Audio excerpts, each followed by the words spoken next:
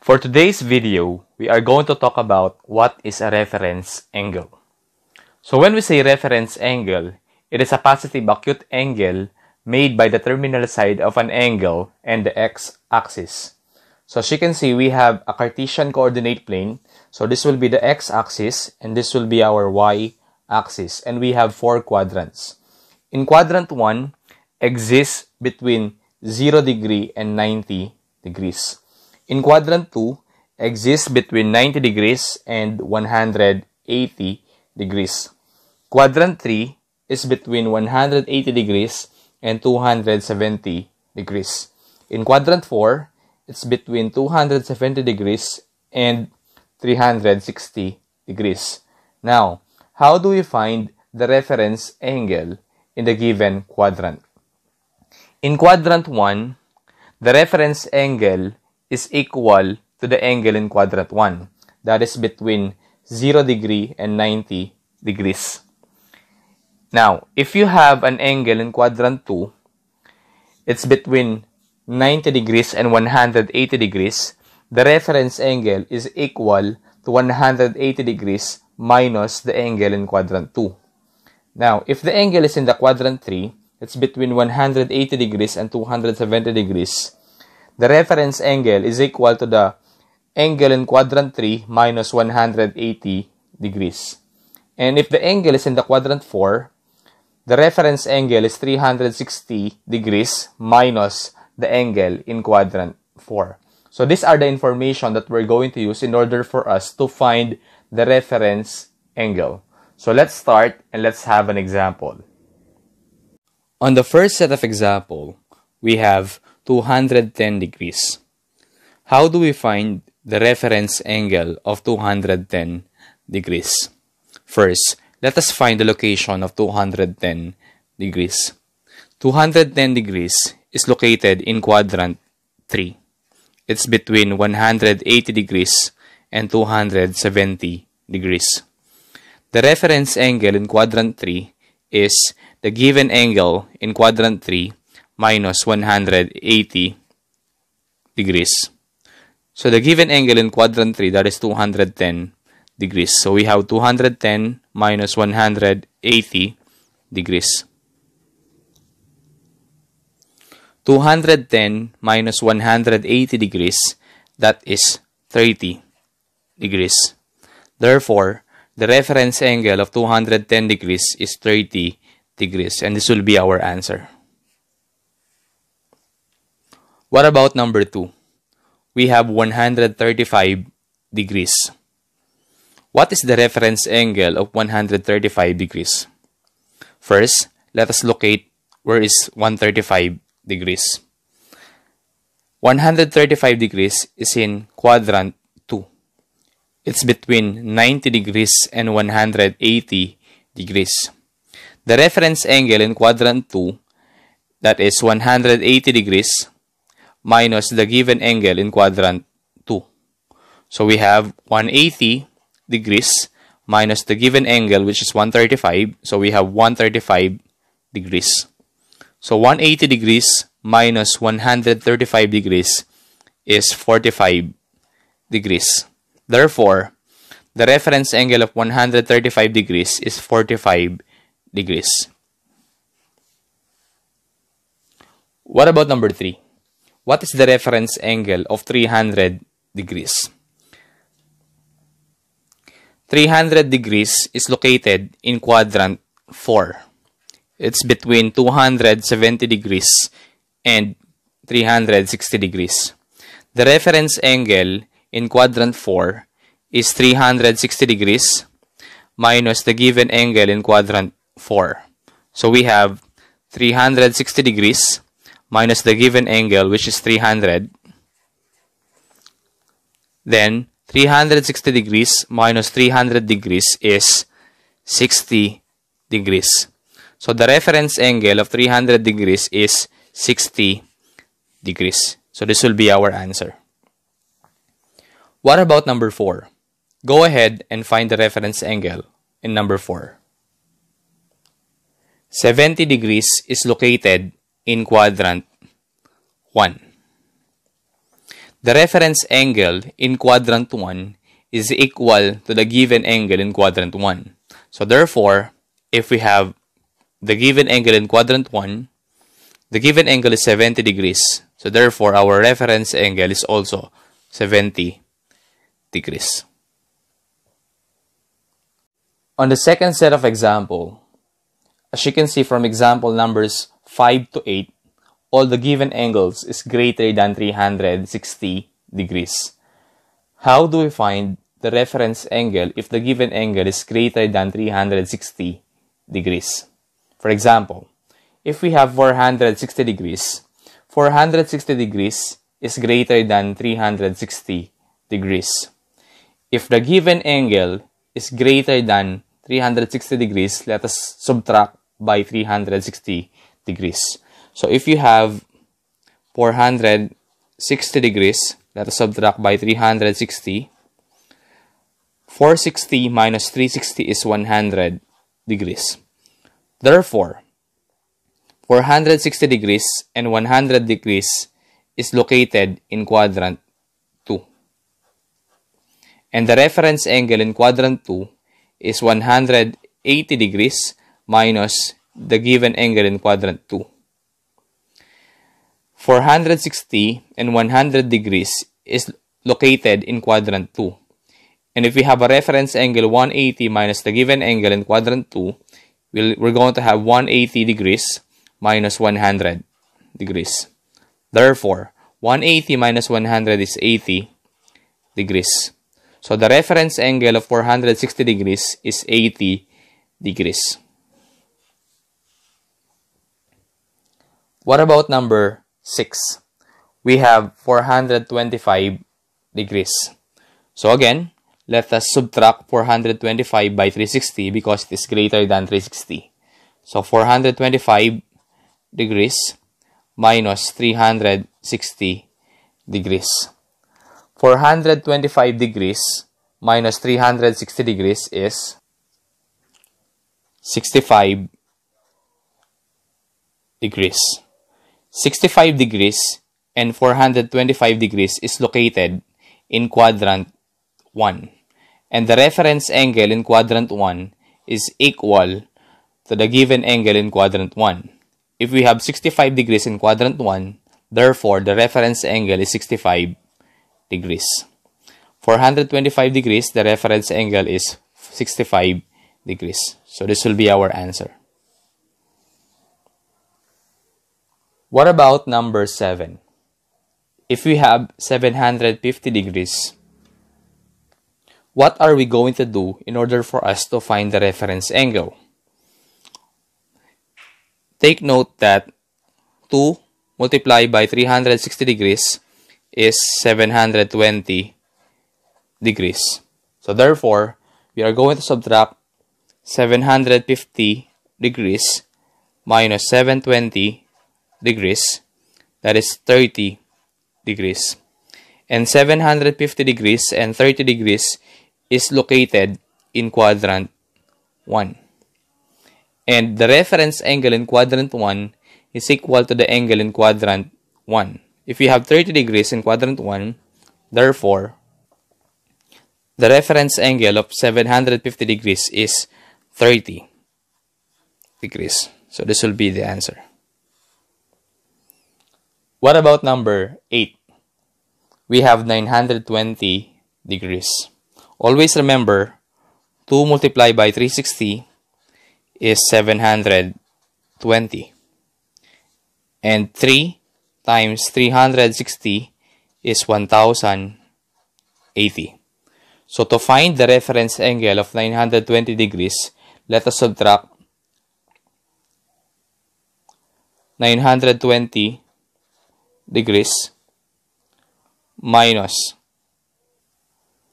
720 because 2 times 360 is 720 and 920 degrees is not greater than 1080. That's why to find the reference angle of 920 degrees, let us subtract by 720.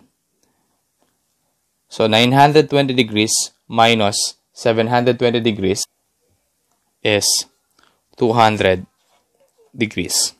Therefore, 200 degrees and 920 degrees is located in quadrant 3. And the reference angle in quadrant 3 is the given angle in quadrant 3 minus 180 degrees. The given angle is 920, same as 200 degrees. That is 200 degrees minus 180 degrees. The reference angle of 920 degrees is 20. That is the difference of 200 and 180. So this would be our answer. What about the set of examples from 9 to 12? As you can see in number 9, we have negative 200 degrees. So how do we find the reference angle if the given angle is a negative? Always remember, when we say reference angle, it is a positive acute angle. So our goal is to make negative 200 degrees into positive.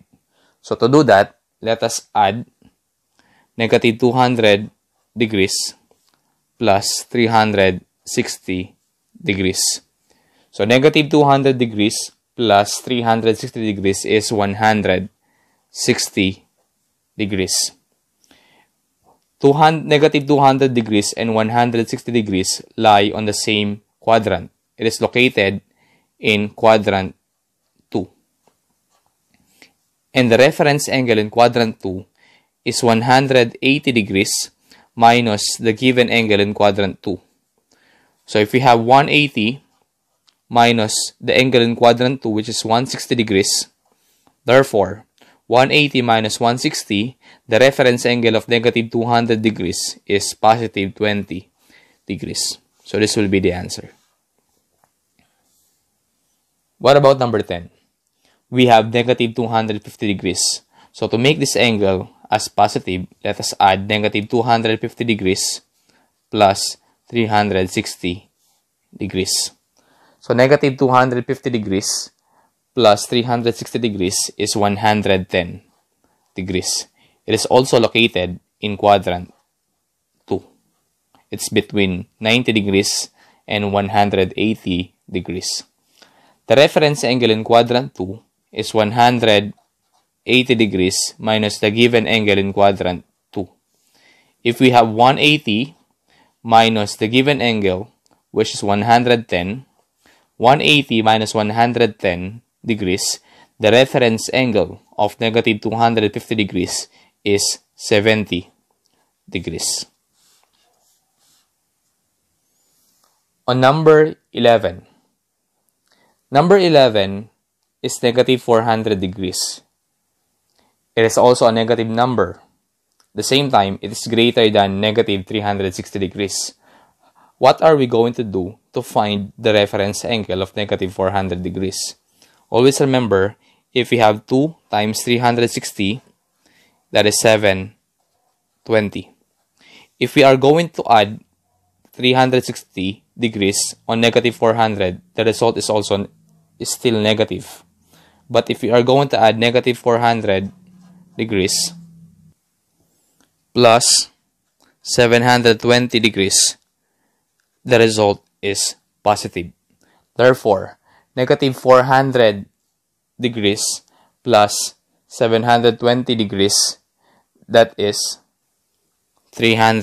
positive 320 degrees. 320 degrees and negative 400 degrees is located in quadrant 4. The reference angle in quadrant 4 is 360 degrees minus the given angle in quadrant 4. If you have 360 degrees minus the given angle in quadrant 4, which is 320, therefore, the reference angle of negative 400 degrees is 40 degrees. So this will be the answer. What about number 12? We have negative 800 degrees. If we have 2 times 360, that is 720. If you add negative 800 plus 720, the result is also negative. But if you have 2 or 3 rather, times 360, that is 1080. If you add negative 800 degrees plus 1080, the sum is positive. Therefore, negative 800 degrees plus 1080 degrees, that is 280 degrees. 280 degrees is located in quadrant 4. It's between 270 degrees and 360 degrees. So the reference angle in quadrant 4 is 360 degrees minus the given angle in quadrant 4. If you have 360 degrees minus the given angle, which is 280, therefore 360 minus 280 is 80 degrees. So the reference angle of negative 800 degrees is 80 degrees. So this will be the answer. What about this set of example? If the given measure is in radian, how do we find the reference angle? So to find the reference angle, we need to convert radians to degree. So to do that, let us multiply the given radians by 180 degrees over pi. If we have pi over 4, let's multiply by 180 degrees over pi. So let us cancel this one. Therefore, 180 degrees over 4, that is 45 degrees. So therefore, 45 degrees or pi over 4 is located in quadrant 1. So the reference angle in quadrant 1 is equal to the given angle of quadrant 1, that is 45 degrees. So this will be our answer. What about number 14? 3 pi over 4. To find the reference angle, let us convert first the given radian to degree. So we have 3 pi over 4 times 180 degrees over pi. So let us cancel this one. And we're going to have 3 times 180 degrees over 4. So you have 3. 180 divided by 4 is 45. Therefore, 3 times 45 is 135 degrees. So 3 pi over 4 in degree, that is 135 degrees. It is located in quadrant 2.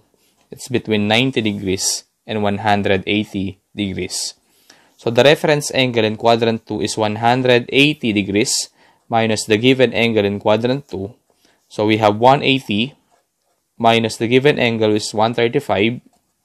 Therefore, the reference angle of 3 pi over 4 is 45 degrees. So this will be the answer. What about number 15? We have 2 pi over 5. So let us convert 2 pi over 5 into degrees. So 2 pi over 5 times 180 degrees over pi. So let us cancel pi. And we have 2 times 180 degrees over 5. 2 or 180 degrees over 5, that is 36. We have now 2 times 36, that is 72 degrees. 72 degrees is located in quadrant 1. Therefore, 2 pi over 5 is in quadrant 1. It's between 0 and 90 degrees. So the reference angle in quadrant 1 is equal to the angle in quadrant 1. Therefore, the reference angle of 2 pi over 5, that is 72 degrees. So this will be the answer. On the last set of example, we are going to find the reference angle if the given measure is in radian and at the same time it is negative. So the first thing that we're going to do is to convert radians to degree. So we have pi over 36 multiplied by 180 degrees over pi. So let us cancel this one. And we're going to have 180 degrees over 36. 180 divided by 36 is negative 5 degrees. Now, how do we find the reference angle of negative 5 degrees? Always remember, when we are talking about reference angle, it is a positive acute angle made by the terminal side of the angle in the x-axis. So in order for us to make this one as positive, let us add 360 degrees. Therefore, negative 5 plus 360 degrees is positive 355 degrees. 355 degrees is located in quadrant 4. Is between 270 degrees and 360 degrees. So the reference angle in quadrant 4 is 360 degrees minus the given angle in quadrant 4. So we have 360 degrees minus 355 degrees. Therefore, the reference angle of negative pi over 36 is 5 degrees. And this will be the answer. What about number 17? We have negative pi, 5 pi over 3. So let us convert this one into degrees. We have negative pi over 3 times 180 degrees over pi. Let us cancel this one. We have negative 5 times 180 degrees over 3. 180 divided by 3, that is 60.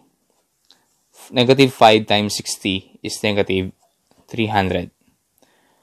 Since we have negative 300, to make this one as positive, let us add 360 degrees. Negative 300 degrees plus 360 degrees is 60 degrees. And 60 degrees is located in quadrant 1 between 0 degree and 90 degrees. The reference angle in quadrant 1 is equal to the given angle in quadrant 1, which is 60 degrees. Therefore, the reference angle of negative 5 pi over 3 is 60 degrees. On the last example, we have negative 5 pi over 18. So let's convert this one into degrees. Negative 5 pi over 18 times 180 degrees over pi. Let us cancel. And negative 5 times 180 degrees over 18. So 180 degrees divided by 18 is 10. 10 times negative 5 is negative 50. So to make this one as positive, let us add 360 degrees. Therefore, negative 50 plus 360 degrees is positive 310 degrees. Positive 310 degrees is located in quadrant 4. It's between 270 degrees and 360 degrees. So the reference angle in quadrant 4 is 360 degrees minus the given angle in quadrant 4. So we have 360 degrees minus 310. 360 degrees minus 310 degrees is 50 degrees. So therefore, the reference angle of negative 5 pi over 18 is 50 degrees. So I hope you learned from this lesson. Thank you so much for watching and God bless us all.